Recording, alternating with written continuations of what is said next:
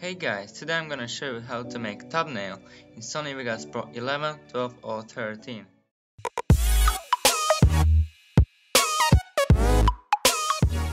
Let's get right into it.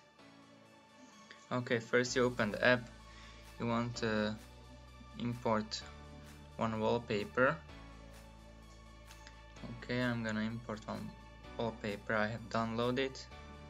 I go to here and I'm gonna upload maybe this thumbnail. Okay, you can see this, but we don't want these black bars here. You just right click, go to properties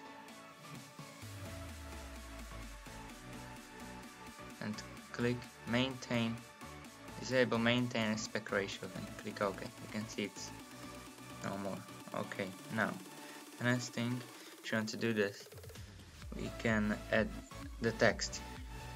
Click here, click insert text media, click on this one. Okay, you can write there anything what you want. I'm gonna write the Sony Vegas Pro 13 tutorial. Okay, you can scale it how you want. You can drag it anywhere.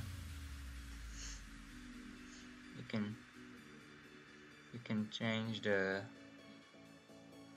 font of it, for example like this one, which one you want. Okay, this is perfect. I like this. Okay, then you can change the color of the text. If you want like pink, click on this. If you want yellow, click on the okay.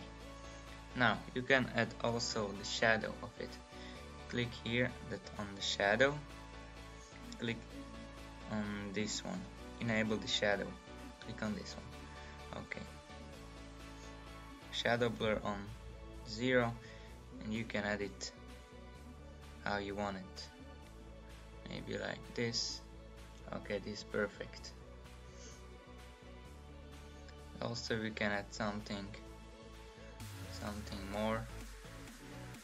I'm gonna import something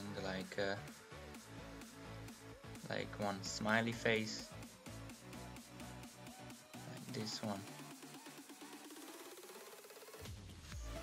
Okay, now it's really big. I don't want it so big. You just click on this one, track motion, click on this one, and you just do it smaller and put it anywhere you want. Okay, that's it. And then you just double click on the whole thing, go to render as, and here you find the image sequence. You can and you click on PNG, click render. Okay, that's it. Thank you guys for watching. I hope you like it. If you have any questions, let me know in the comment section below, and see you in the next video. Peace. What you want to do, just zoom in, click on this one in the middle, right click and click on edit generated media.